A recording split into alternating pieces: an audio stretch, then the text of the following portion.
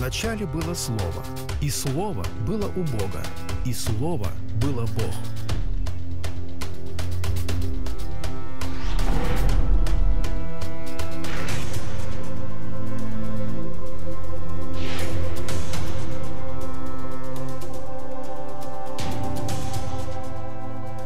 John chapter 11. 11 глава Евангелия от Иоанна. I know you're tired of hearing me say greatest, but this has to be one of the greatest chapters in the Bible. Я понимаю, что замучил уже вас словом «величайший», но еще раз его использую. Это, пожалуй, величайшая глава Священного Писания. There are so many questions that we have which are addressed in John chapter 11. Эта глава отвечает на множество наших вопросов. Now, we leave Jesus in chapter 10 in Judea. В конце 10 главы Иисус в Иудее. We find Jesus in chapter 11 in Galilee. В 11 главе Иисус оказывается в Галилее. Remember, the last thing John tells us in chapter 21 is that he's being very selective.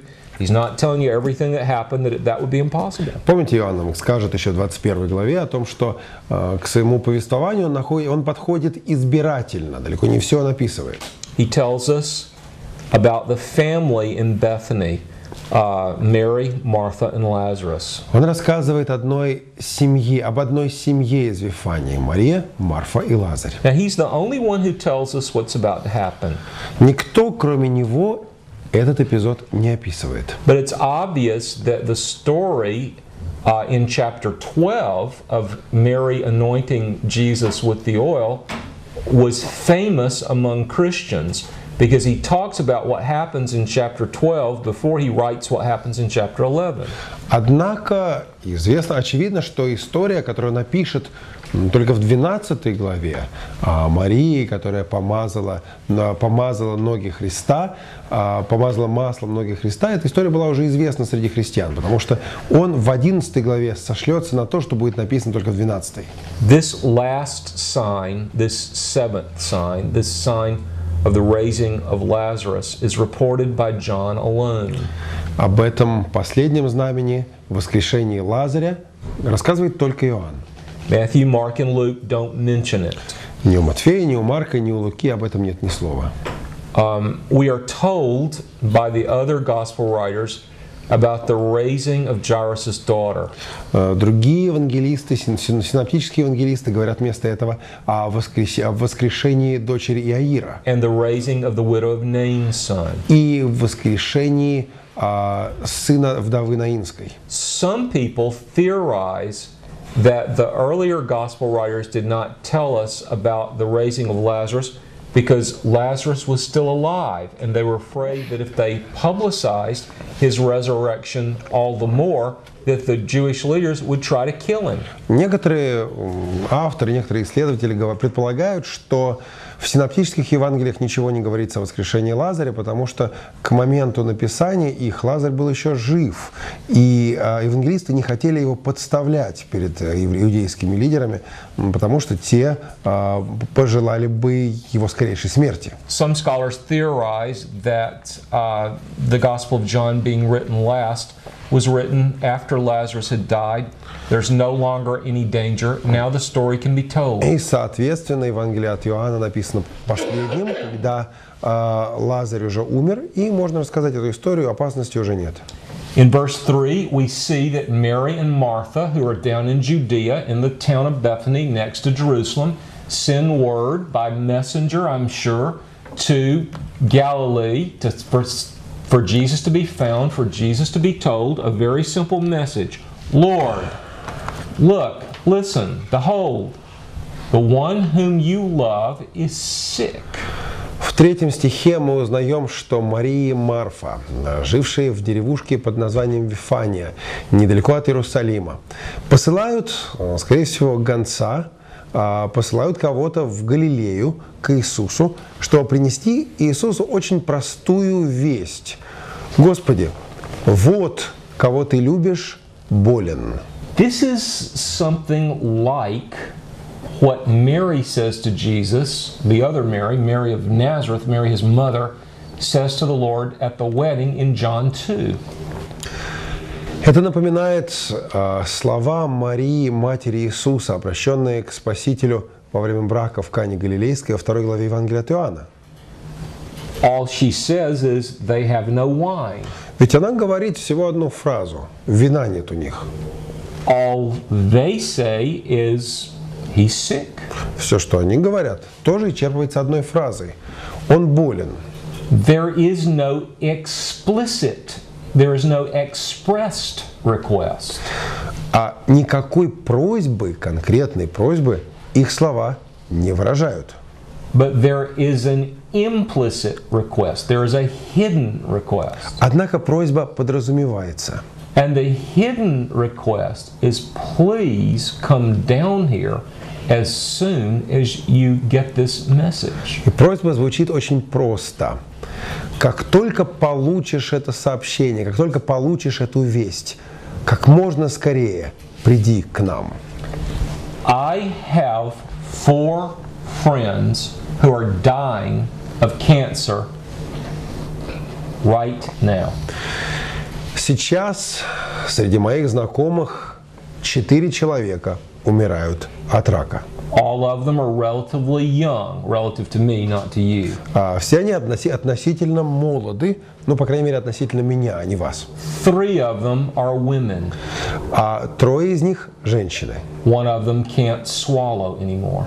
Одна из них больше не может глотать. I got an email this morning from the husband of one of them. She's running out of options. The cancer's closing in. Сегодня утром я получил по электронной почте сообщение от мужа одной из этих сестер.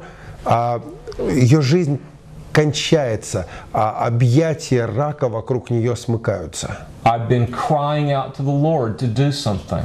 И я взывал к Господу: Господи, сделай что-нибудь. I cry out because I love them.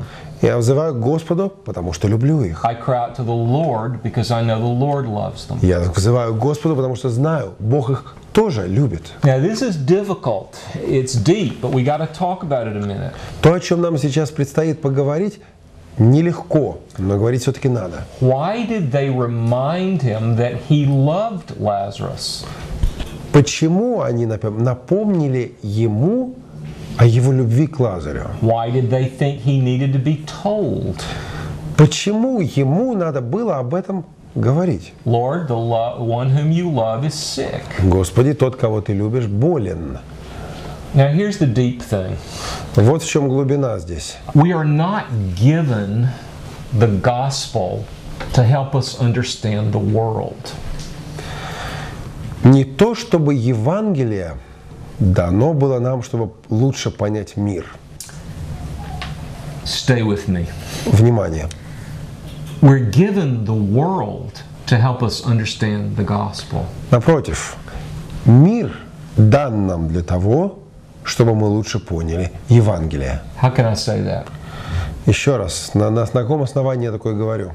The gospel came first. Первым было Евангелие.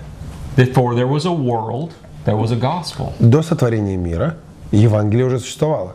Because before there was a world, there was a plan to save guilty sinners. Потому что до существования мира Бог уже замыслил спасение падших грешников. Before the world was made, before the universe was made, before any angel was made, there was Father, Son, Holy Spirit, living, loving, relating, planning salvation, the salvation of guilty sinners through the sacrifice of the second person who would come in the likeness of sinners themselves, although without sin.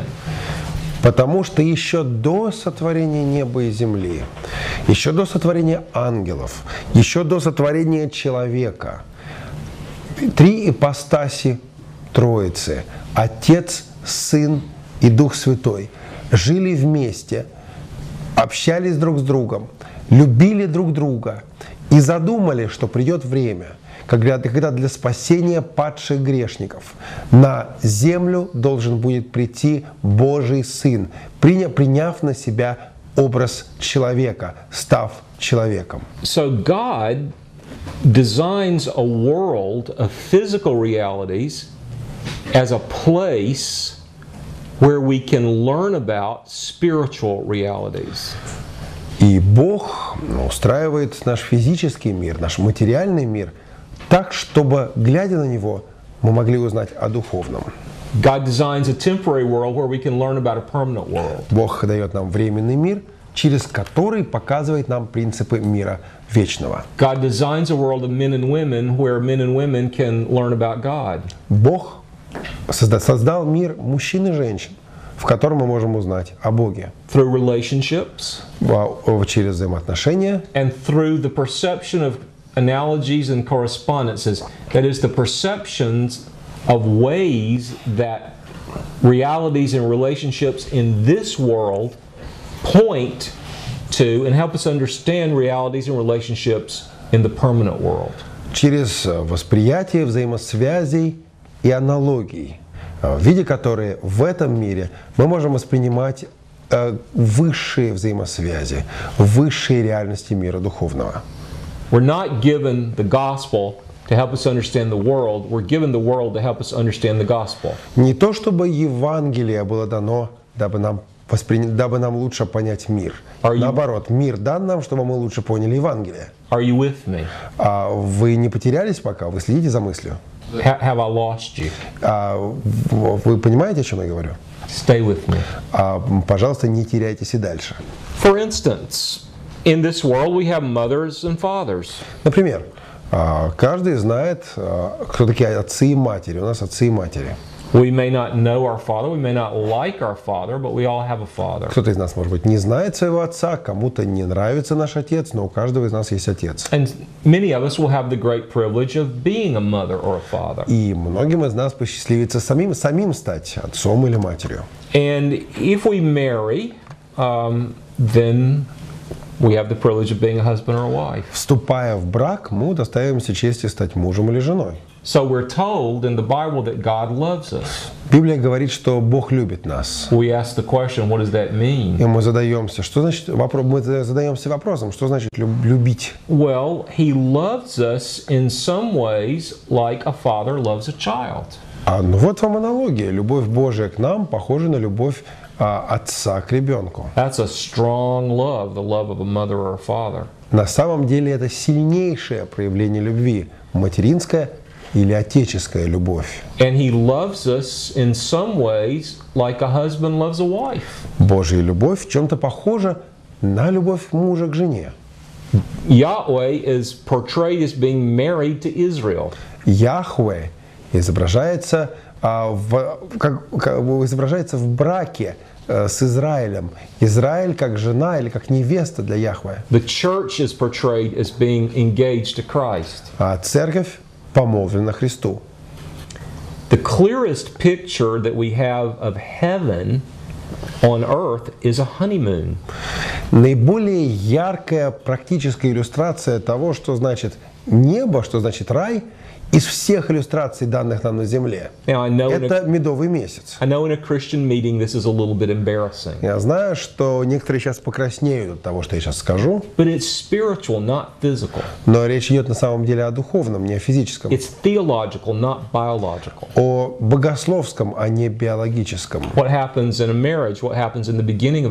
Что происходит в браке, что происходит в первую брачную ночь. There is the unveiling of a mutual glory.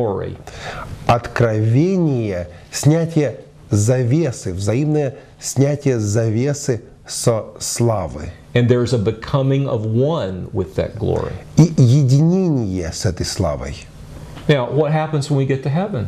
Что же происходит, когда мы попадаем в небеса? There is a wedding feast. Праздничный брачный пир. Well, what happens after the wedding feast? А после брачного пира? There's a honeymoon. Первая ночь. You see, it's a picture. Так что первая ночь и медовый месяц. Heaven is not physical, it's not sexual, it's not theological, it's spiritual, it's theological. Это прообраз небес. Хотя надо понимать, что небеса, смысл небес не биологический, не физиологический, а богословский. We do have the physical picture and correspondence in that ecstatic pleasure of a honeymoon. Но брачная ночь и медовый месяц дают нам возможность хоть чуть-чуть заглянуть, хоть чуть-чуть увидеть прообраз небес. And in many such ways, we see the shadows on earth, the shapes of the substances, the ultimate realities in heaven. Таким же образом, многие земные события, как прообразы, как неясные тени реалий небесных. What we see on earth is only a shadow. То, что мы видим на земле, всего лишь тень. The reality in heaven is more and more beautiful. На небесах, в раю все будет гораздо красивее и великолепнее. One of the problems is that the descriptions that we have of heaven so often come in the context of being told what's not there. Но проблема в том, что слишком часто, описывая небеса, пытаясь описать небеса, мы пытаемся заявить, чего там не будет. There's not going to be any sun there. Например, там не будет солнца. Well, if we think superficially, that's a little bit discouraging, isn't it? И если подумать об этом так поверхностно, тогда разочаруешься, пойдешь в депрессию. You want to live in a place where there's no sun? Хотите жить в том месте, где нет солнца, в принципе? I don't think so. Нет, что-то как-то не хочется. There's not going to be any sea there. И еще там не будет моря. You want to live in a place where there's no sea coast, where there's no beach? Хотите жить без моря, а соответственно и без песчаного побережья? Well, if we only think superficially, that's not a nice prospect. Если помыслить лишь поверхностно, то, в общем, что-то не хочется. But we ought not to think superficially. А зачем нам мыслить лишь поверхностно? Because the reason that there's no sun there is because we don't need any sun there. It doesn't say there's not any light there. Солнца нет, потому что оно там не понадобится. Никто не говорит, что там не будет света. The light of the sun is secondary and derived. Ведь свет солнца существует как нечто вторичное. The light of the sun is created. Свет солнца тварен. In heaven there's going to be uncreated light. А в небесах будет свет несотворенный. The permanent light which loaned the sun its temporary light. Вечный свет, по сравнению с которым тварное солнце – это лишь отблеск. The heavenly light which made the light of the earthly sun. Свет небесный, которым сотворенный свет земного солнца. You know, you can light a match and hold it up to the sun if you want to. Если хотите, можете зажечь спичку и держать ее, сравнивая уровень света со светом солнца. But you don't need it. Только зачем спичка, если есть You солнце? could think about taking our sun into heaven if you wanted to, but you don't need it. А зачем в небесах наше солнце? Оно просто не нужно. It's the same with the ocean. Так же и с океаном. The Или с морем. beauty and the majesty and the depth and the power and the variety which made all those things in the ocean will be in heaven in such a way that we don't need the ocean. В небесах и так будут красота, величие, размах, широта, разнообразие, которое мы с вами привыкли ассоциировать с океаном или с морем. Все это в небе будет и так, поэтому море уже не понадобится. I was writing 6 years ago to console the widow of one of my best friends who died of cancer.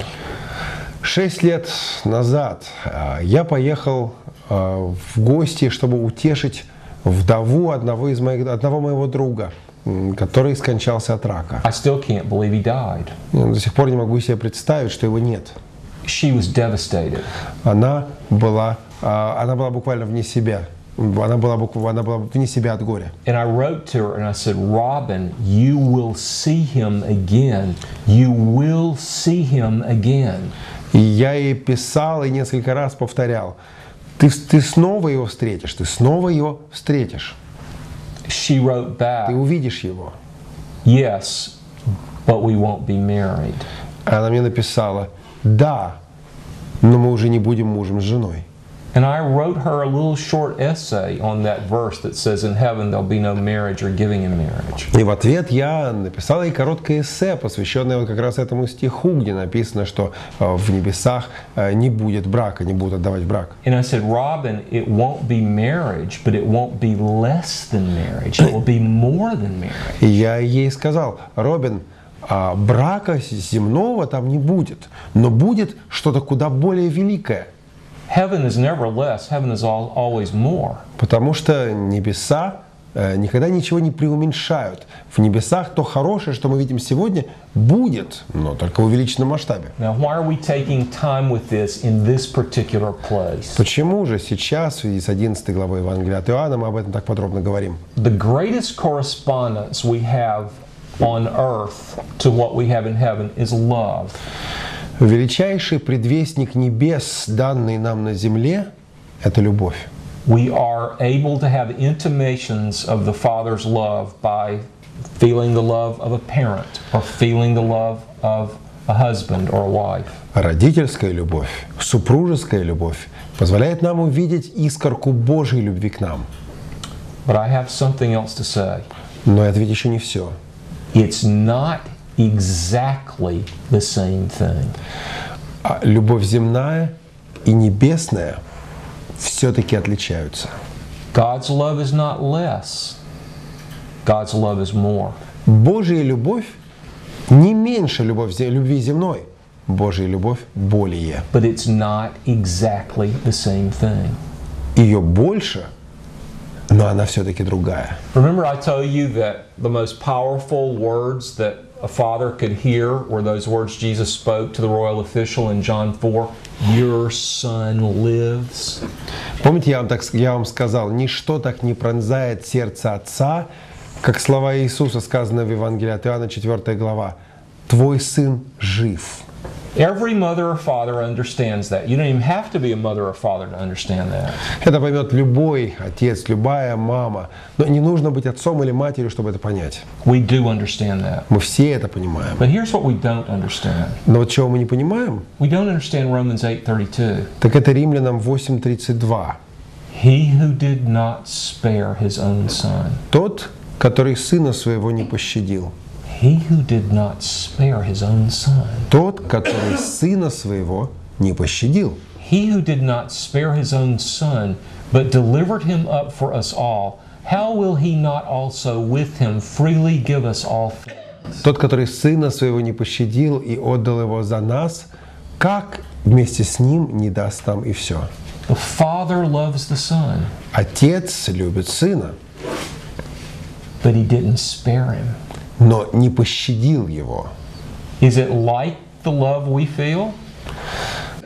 Это можно описать категориями нашей любви. In a way, Ну, в чем-то да, but it's more, not less.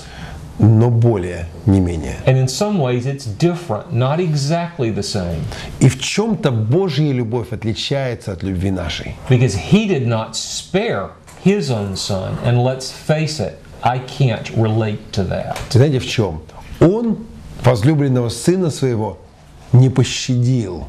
И мне вот этого не понять. Because as a father, every cell in me, every ounce of strength I can muster, combines to insist that I must spare my children. No matter what else happens, I must spare my children.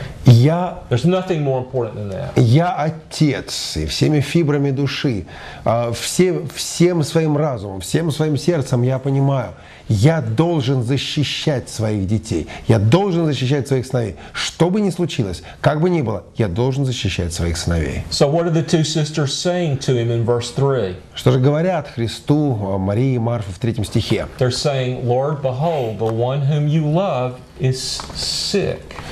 Господи, вот кого ты любишь, болен. And they understood love, those two women. И они знали, что такое любовь. They understood human love. Они понимали любовь земную. They understood what human love would do. Они понимали, как отреагирует, что сделает любящий человек. Remember, I suggested that the woman of Samaria could sense that he loved her immediately, but she only understood one kind of love. Помните самарянку? Она сразу почувствовала любовь Христа Но понятие любви она воспринимала лишь с одной стороны, And that was a very low kind of love. а с низшей стороны. Well, Mary and Martha are thinking about a much higher kind of love, but it's still human kind of love. Мария и Марфа видят совершенно другую любовь, и все же любовь земную, любовь человеческую. We know that you love him, Мы знаем, что ты его любишь. and we understand love. Мы знаем, что такое любовь. And so we know that love will act in a certain way because you love him. You will come down here immediately and you will keep him from dying. И мы знаем, что любовь побудит тебя, услышав, что он заболел, прийти и помочь ему, чтобы он не умер. We know that you love him, and therefore we expect you to act in a way which is consistent with human love. Мы знаем, что ты его любишь. Приди же и сделай то, к чему побуждает человеческая любовь. He will not act in a way that is consistent with human love. Не сделает он того, к чему побуждает человеческая He любовь. does love Lazarus. Да, он любит Лазаря, Not with human love, though. только не человеческой, не земной любовью, With divine love. а любовью небесной, That's not less. которая не менее, That's more. а более. In their world, the sisters only have as a frame of reference human love. Они видели и знали только любовь человеческую. They know what human love would do in such a situation. Они знали, как поступает в таких случаях любящий человек. And they expect a response expressed in human love. They expect that the one who has the power to heal and to turn back death will urgently hasten to Bethany, where they live, to relieve the threat to their brother. Такого же ответа они ожидали от Иисуса. Они ожидали, что тот, в чьей власти остановить болезнь, обратить смерть вспять, они ожидали, что этот человек, любящий Лазаря, придет и исцелит его, и не допустит смерти. Now, Jesus says in verse 4, "This sickness is not unto death, but for the glory of God, that the Son of God may be glorified by it." 4 стих. «И, услышав то, Иисус сказал, эта болезнь не к смерти, но к славе Божией, да прославится через нее Сын Божий». Let me just say that you and I don't know what death is. Мы с вами представления не имеем о том, что такое смерть. We know what death looks like in somebody else from this side. Мы знаем, как это смотрится со стороны, когда кто-то умирает. We know what will kill a person. Мы знаем, от чего люди умирают. An oncologist can usually predict the relative time of death. Врач-онколог обычно может предсказать, сколько человек еще проживет. We know what symptoms will be like. Going up to that door, we can observe the experiences, the distress of a person as he goes through that door, but we don't know what's on the other side of the door. Мы знаем немножко, что переживает человек, подходящий к смертному порогу. Мы видим его со стороны. Мы видим иногда беспокойство, иногда покой. Мы видим его, но мы не знаем, что там за порогом смерти.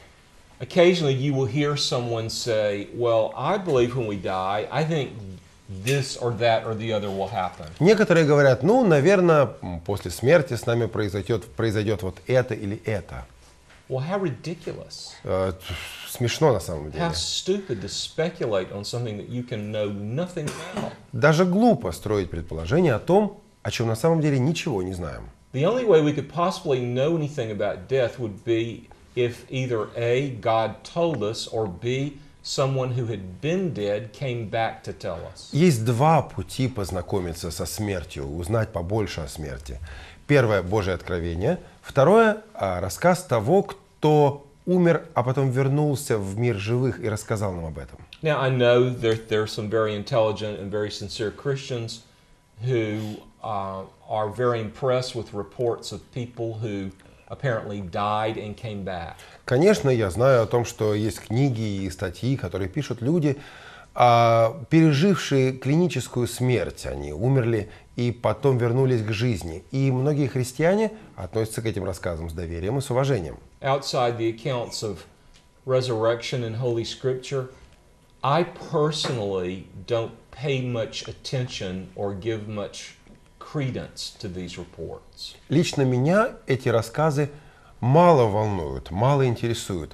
Я им не верю. Единственное, чему я верю, это библейскому повествованию о воскресении. And the reason for that is as follows. Just because we cannot observe the presence of life with our senses or with our instruments does not mean that some vestige of life does not linger in the human body. И вот почему я не доверяю этим рассказам.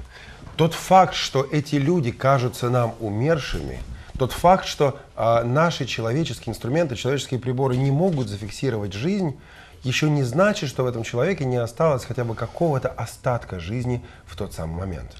Therefore, I hold to the position that the majority of mankind have held for all of history, namely, that if somebody wakes up, that means they weren't dead. Поэтому я до сих пор стою на позиции, на убеждениях, которые на протяжении столетий и тысячелетий разделяла подавляющая часть человечества. Если кто-то приходит в себя после смерти, то если кто-то просыпается, то на самом деле он не умирал. Hebrews 9 says it is given to man to die once, and then comes the judgment. Послание к Евреям, 9 глава, говорится о том, что человеку дано однажды умереть, а потом суд. Now, Jesus does know what death is. Но Христос знает, что такое смерть. And we have an apparent contradiction in the text and in the history of the narrative. И возникает некое кажущееся противоречие здесь. Jesus says this sickness is not unto death. Apparently, Jesus has supernatural knowledge. Apparently, Jesus can foretell the future. In verse 4, he says this sickness is not unto death. And in verse 14, he says Lazarus is dead. В 4 стихе Иисус говорит, это болезнь не к смерти. Очевидно, Он знает будущее, очевидно, Он имеет особую силу предсказания. И Он говорит, это болезнь не к смерти. А в 14 стихе Он говорит, Лазарь умер. Well, if we don't believe Jesus could make a mistake, and I certainly don't believe that Jesus could make a mistake, then how do we mesh these two statements together? Не знаю, как вы, а я не могу допустить, что Иисус ошибался. Но как же тогда согласовать эти два стиха? Notice that Jesus is exhibiting supernatural knowledge in both cases. Обратите внимание, что и в том, и в другом случае Иисус проявляет сверхъестественные знания. No one told him that Lazarus had died by verse 14. He just knew. К 14 стиху никто не сообщил ему о том, что Лазарь уже умер. Он и так знал. So the same supernatural awareness which he exhibits in verse 14 is also on display in verse 4. Сверхъестественное осознание, которое проявляет он в 14 стихе, видно и в 4 стихе. I think what he means by verse 4 is this. 4 стих, я думаю, следует понимать так. This story will not end with Lazarus' death by this sickness. Смертью Лазаря от этой болезни дело не кончится. Death has the last word. That's what death is. А смерть хочет сказать последнее слово. Такова ее суть. But in this case, death isn't going to have the last word. I, meaning Christ. Christ will have the last word. Но в данном случае за смертью последнего слова не останется. Оно будет за мной, за Христом. Death is a one-way street. You go down that street, you don't come back up. That's what death is. Смерть – это путь тупиковый. Уходишь и улица, по которой движение в одну сторону, а обратно не возвращаются. But Lazarus will come back up this street because Jesus is going to call him back up this street. Но Лазарь вернется, потому что Иисус призовет его. So what Jesus is saying is the reason we're getting this news, the way this story is going to develop, is not going to be with death, the end of the story. The end of this story, this particular episode, will be glory for God, glory for the Son of God. То есть Иисус говорит, что смертью этот конкретный эпизод не кончится. Завершится он славою Богу, славою Сыну Божию. Поддержите ТВ-семинарий молитвой и финансами. Не рассчитывайте, что пожертвует кто-то другой. Так думают многие, и хорошие проекты перестают существовать. Поддержите наш проект молитвой и финансами. Информацию, о чем молиться и как пожертвовать, вы можете найти на сайте tvseminary.com.